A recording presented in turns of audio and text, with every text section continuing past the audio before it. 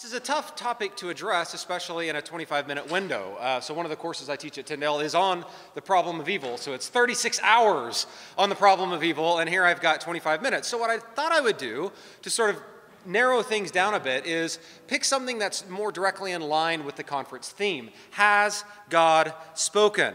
There's a whole variety of problems of evils that people could raise. What we see, though, is Bart Ehrman, in his book, God's Problem, he raises what I'm kind of referring to as a biblical problem of evil. So you might not be able to see the subtitle there, so I'll read it to you.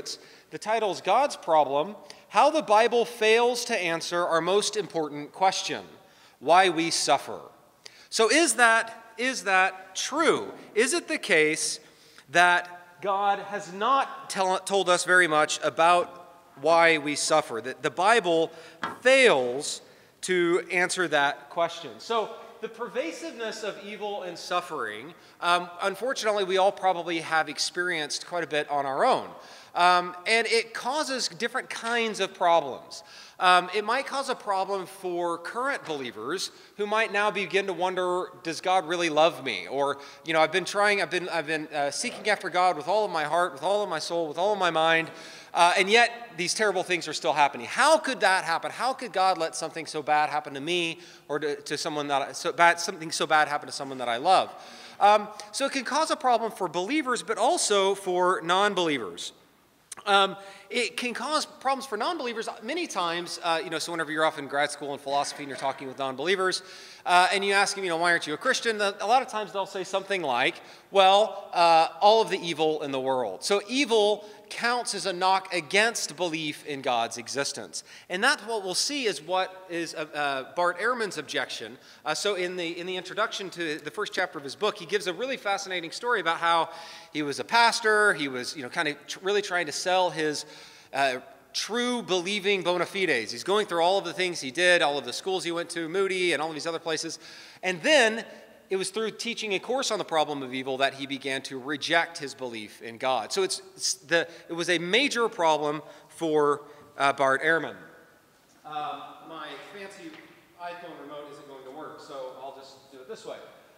So what we were going to talk about today is whether or not it's the case that has God said anything about the problem of evil. That's one. So Ehrman would agree that he has. Unfortunately, to the second point, what God has said about the problem of evil isn't very helpful.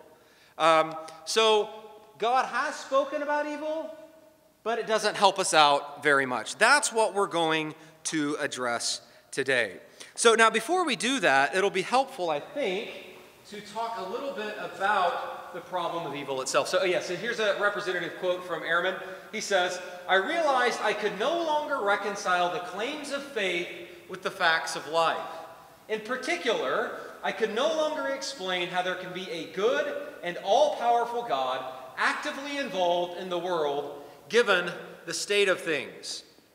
Given this state of things, he couldn't reconcile how God could be alive and active in this world. Now, what are this state of things? Well, it's the presence of evil. One of the things that Ehrman does well in this book is he gives a running catalog of really terrible things that have happened, and it's something we shouldn't gloss over or forget. But he says, look, all of these terrible things that are going on in the world, I can't make sense of how God could be alive and active in that. Now, There's a lot wrong with Ehrman's book, and so the other advantage of choosing him is it was easier to do this talk in 25 minutes, because there's not a whole lot worth discussing in the book, because a lot of it is misguided. But he does a couple of things right. So in addition to helping us remember all of the bad things that are going on in the world and not forget them, to have that in the forefront of our mind so we can pray for those who are suffering, we can do our part to try and alleviate that sort of suffering, that's good. The other thing that's good about his book is he does a pretty good job of going through and outlining, sort of cataloging, all of the different responses to evil that you can find in Scripture. And so what I thought we would do today is look at the three primary examples that he looks at. So we'll get to that in just a minute. First, we need to talk about Ehrman's problem of evil. Aha. This is page 1, and this is page 3. That's why things weren't making sense. Sorry, hang on.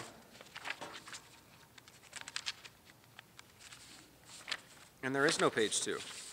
Okay, so here's Ehrman's problem of evil. God is all-powerful, God is all-loving, and there is suffering. So he says this right in the book, his book, God's Problem, on page 8.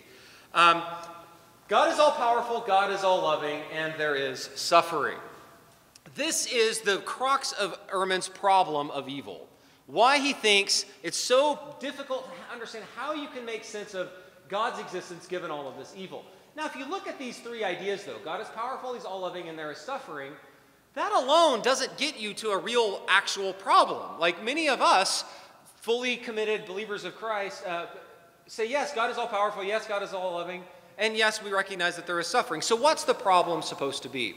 Well, he helps us. He connects a few dots here for us. He says, if God is all-powerful, then he's able to do whatever he wants, and therefore he can remove suffering. If he is all-loving, then he obviously wants what is best for his people, and therefore doesn't want them to suffer, and yet people suffer. How can that be explained? That's the problem for Ehrman. How these ideas in his own mind are connected. If God's all-powerful, he could prevent it. If he's all-loving, he would want to, yet people continue to suffer. That's Ehrman's biblical problem, or Ehrman's problem of evil. Now, it's worth noting something. This problem that we just rehearsed was first formulated in a much more rigorous way by this guy, a fellow by the name of J.L. Mackie, in his book, or in an article that came out in 1955 called God and Omnipotence, where he outlines in a very rigorous way this exact problem. It's known as the logical problem of evil. What's interesting is Mackie, in 55, presents this argument. Then, much later, in 1982, he says, of his own argument, since this defense, here he's referring to what's known as the free will defense that we'll get to near the very end, that you can actually see elements of in Scripture. Mackie says, since this defense is formally possible, and its principle involves no real abandonment of our ordinary view of the opposition between good and evil, we can concede that the problem of evil does not, after all, show that the central doctrines of theism are logically inconsistent with one another. So the main proponent of this argument that Ehrman raises in this book that came out in 2008, that argument is basically the same as Mackie raised in 55, but in 1982, he admits that problem fails, that the logical problem of evil fails.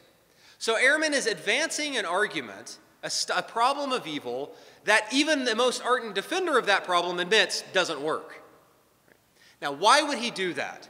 Is it just to sell books? Well, maybe, I don't know. But I think there's another reason that he might do that. The problem for Ehrman is that he doesn't think that that this free will defense as a response to evil, that the evils that we see in this world, what he says in his book is he says, look, that is actually only plays a minor part in Scripture. So whenever you look through all of the Bible, you only see people explaining evil based on free will just every once in a while. So Ehrman's problem with this free will defense, even though J.L. Mackie himself says it works, it solves the problem, Ehrman doesn't like it because he doesn't think it's biblical enough, which is interesting. So what he wants to say is, look, the reasons that the Bible gives us for there being evil are different. But they're not just different, they're different and they're not satisfying enough. So he gives us, there's a few others, but the 3 main ones are, he looks at the biblical reasons for evil in terms of suffering serving a redemptive purpose, suffering as a redemptive in nature. A second one that he looks at is suffering as punishment for sin. Suffering is somebody's done something wrong and they're suffering because of that.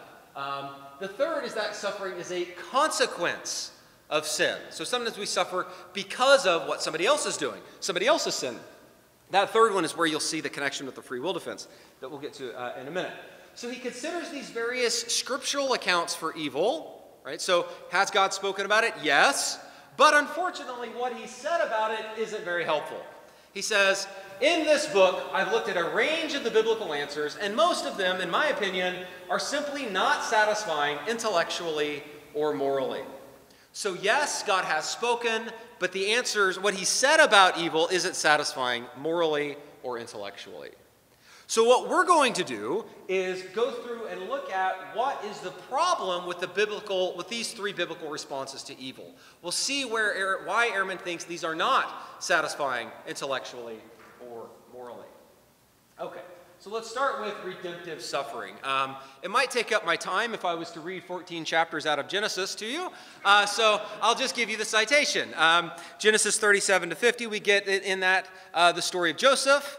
And this is Ehrman's passage that he cites. So Joseph suffers a lot, right? He's sold into slavery, he's mistreated, but there was a redemptive purpose, right? We see at the very end, right? There was a reason for that, where his brothers come to him for help, and he ends up saving the patriarch as a result of that. So there's a redemptive purpose. We see this, this is another passage that Ehrman cites in John 11, with Lazarus.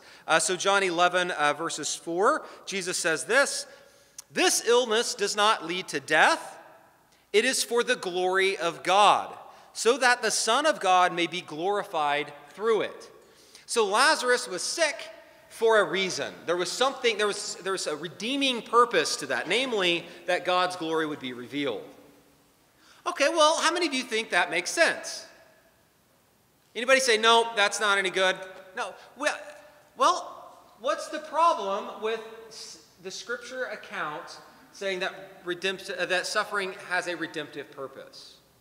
Well, Ehrman tells us.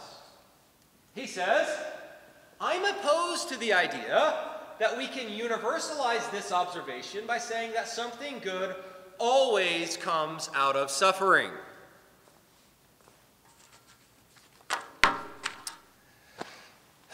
That's it. That's the argument. The problem for Ehrman is you can't universalize this. Okay, who said that this was the only reason for suffering? I know of zero Christian philosophers or theologians. I know of zero passages in Scripture where it suggests that all suffering is for redemptive purposes. So I'm not sure how far to take this objection. He seems to be saying, look, because we can't universalize it, it's not a good response. What he's not considering is that maybe it's the case that some suffering is redemptive, and so for those instances of suffering, the Bible does have something meaningful to say about why we suffer. It does answer our most important question for those kinds of suffering. Sometimes suffering might be for other reasons, but sometimes it might be for redemptive reasons, and Scripture addresses that. I don't know of anyone who says that this is a universal principle. So I don't think this is a good reason to think that what the Bible has said is not helpful for us in thinking about redemption, or about suffering. Okay, so what about the next instance? Suffering as a punishment for sin. Here's another passage. Amos 2, 1 to 3 and 6. So I'll just read this. It says, "Thus says the Lord, for 3 transgressions of Moab, and for 4 I will not revoke the punishment." What kind of punishment? "I will send a fire upon Moab, and Moab shall die amid uproar, amid shouting and the sound of the trumpet. I will cut off the ruler from its midst, and will kill all its princes with him." It's pretty severe, right? It's clear, Moab, suffering as a result of sin. But in verse 6, we see it's not just those people who are not part of God's people. It's not those apart that this is true of. This is also true for God's people. So, verse 6 says, "For 3 transgressions of Israel, and for 4, I will not revoke the punishment." And then they get an even longer explanation of what that punishment looks like. So whether you're a member of God's people or not, clearly you suffer as a result of sin. This you see whenever you read through. I remember whenever I was young and a young Christian and naive, and I kept getting frustrated whenever I'd read the sort of cyclical nature. So look, all these terrible things happen, and then because of their sin, and so then they repent and things are better, and then they start sinning again. And I'm thinking, come on, get with the program. Don't you realize what happens? And then at some point, sort of some higher level consciousness emerged, and I realized, oh, that's your own life too, you dummy. It is clear, we see in lots of cases in Scripture, that there is a good amount of suffering that is simply a direct result of God's punishing people. Ehrman goes a bit further and says, look, the logic is clear. Suffering comes from God as a result of punishment, and if you return to him, the suffering will end. Now again, I think we see lots of biblical examples of this. So what's the problem? Well, surely there must be other explanations for the pain and misery in the world. And as it turns out, there are other explanations, even within the Bible itself. Well, this is interesting. Ehrman, the italicized portion there is from me, basically refutes his own argument as to why seeing suffering as a punishment for sin is a problem. What's the problem for thinking that some suffering is a cause of God's punishment, or is a result of God's punishment? Well, you can't universalize it. It doesn't apply to all. Now, I mean, if you just read the book of Job, you would recognize not all suffering is a consequence of God's punishment. That kind of seems to be one of the points of the book of Job. So we would say, but that's not a universal principle. But even Ehrman admits it's not a universal principle. He says, look, there are other accounts in the Bible. What are these other explanations, even within the Bible itself? I don't know. Maybe sometimes suffering is serving a redemptive purpose, like what we just saw. Right? So I mean, it doesn't take a lot of time to tease out the problems with this New York Times bestselling author book of what is a problem with his rejection of the Bible's solution or responses to suffering. Of course, there are other explanations. There are other reasons for suffering. Of course, we can't universalize that principle. If you look in John 9 with the man born blind, right? What do the disciples say? Whose sin is it? His or his parents? Jesus says neither. It's so God's glory can be revealed, right? The power of God can be shown to be true in this. Of course, there are other explanations. So we have two accounts, or two ways that the Bible attempts to answer our most important question, redemptive purposes, and sometimes it's a consequence of sin. We're not saying in either case that covers all types of evil, but it covers some, and so it looks like, at least so far, we don't have overwhelming reasons to think that the Bible fails to answer our most important question. Okay, let's look at one more. Suffering as a consequence of sin. Suffering as a consequence of sin. So here's a passage for you, Jeremiah 5:26-29. I'll just read to you. For wicked men are found among my people. They lurk like fowlers lying in wait. They set a trap. They catch men. Like a cage full of birds, their houses are full of deceit. Therefore, they have become great and rich. They have grown fat and sleek. They know no bounds in deeds of evil. They judge not with the justice that the cause of the fatherless, to make it prosper. And they do not defend the rights of the needy. Right, some really terrible people here. But guess what? Shall I not punish them for these things, declares the Lord, and shall I not avenge myself on a nation such as this? So in this passage, we actually see, in one passage, two different reasons for evil. The first is one that we already saw. These people are about to suffer as a consequence of their own sin. He says, shall I not punish them for these things? They're about to get some suffering because of their own sin. But why are they about to suffer because of their own sin? Well, because of the way they were sinning against others. They were the ones that were being deceitful. They were the ones that were hurting others. So there were other people who were suffering as a result of their sin. We see the same thing when David orchestrates the death of Uriah. Right? Someone else suffered. It wasn't his sin that caused his own death. It was David. David was the one that orchestrated it, right? Paul is repeatedly in the midst of suffering, getting beaten all the time, right? Not because of his sin, but because of the sin of others. So, suffering as a consequence of sin, you might say, is suffering as a response or as a consequence of other people misusing the freedom that God gave them. That God has given us free will, and unfortunately, we tend to use it improperly a lot and cause a lot of pain and suffering in the process. So what's the problem with this sort of an account? Why does Ehrman not like the argument that suffering is a consequence of other people's sin, or that is a result of people misusing their free will? Well, he says, of people who have expounded these kinds of arguments, He says, I don't know if you've read any of the writings of the modern theodicists. So someone who's engaged in theodicy is someone who's simply trying to give an explanation for how God and evil could sort of exist at the same time. He says, I don't know if you've read any of the writings of the modern theodicists, but there's something to behold. They're precise, philosophically nuanced, deeply thought out, filled with esoteric terminology and finely reasoned explanations for why suffering does not preclude the existence of a divine being of power and love. Well, case closed. I should give up, right? I mean, yes, I agree, Ehrman. They are precise, philosophically nuanced, deeply thought out. They do provide finely reasoned explanations for why suffering doesn't preclude the existence of a being of power and love. So what's the problem? What's the objection? Well, did that get cut off? It did. He goes on. Sorry.